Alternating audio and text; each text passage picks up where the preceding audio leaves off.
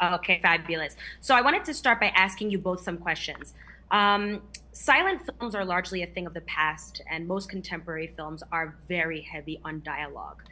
But A Quiet Place franchise reminds us that an image or moving images holds 1,000 words. So what I'm really curious about is, as actors, what was this experience like for you, and if it was more difficult now to have to convey a message because you can't rely on dialogue as much. I would say that when acting, you are using more than just what's on the page to get the message across. I think one of the jobs of us, one of our jobs, is to read between the lines and to find the subtext in a script. And so this was a refreshing sort of challenge because we didn't even have dialogue to read between, right?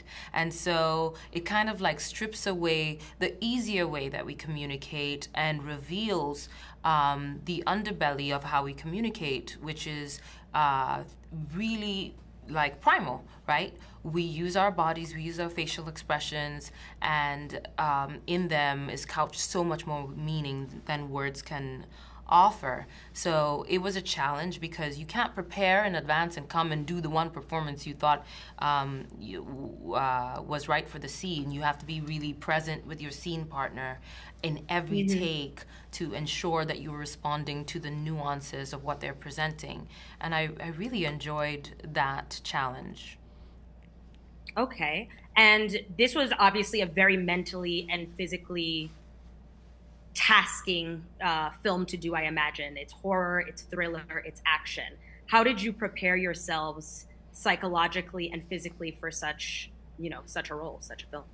I think, well, personally speaking, it seemed very clear from the script that it would be very reliant on what happened on the day, because this dynamic, these two strangers that collide in the film, so much of what they're trying to communicate to each other is unsaid, as you mentioned, and you had to kind of just allow that to happen on the day and to surrender to it. It was made all the easier to do that because we had a wonderful leader in Michael who led us with a lot of bravery and kindness and made it a very safe space for us to try and, make a lot of mistakes. But then through doing that, you can come close to something that felt truthful, yet also honouring the stakes of the film, which were very high. It was a very specific and strange exercise, but very rewarding, ultimately. That's amazing. And last question, I'm curious as to what takeaway you want the audience to have after viewing the film.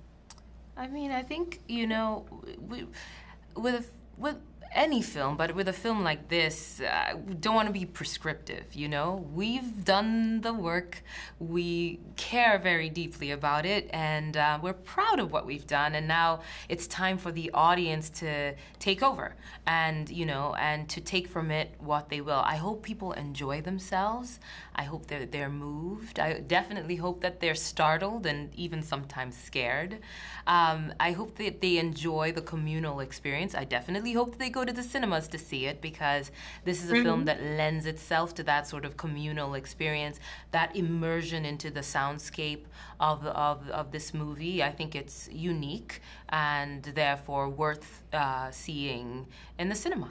And I can't wait to hear what people think. Thank you so much for your time, and I look forward to everyone being blown away by this incredible film. Thank you.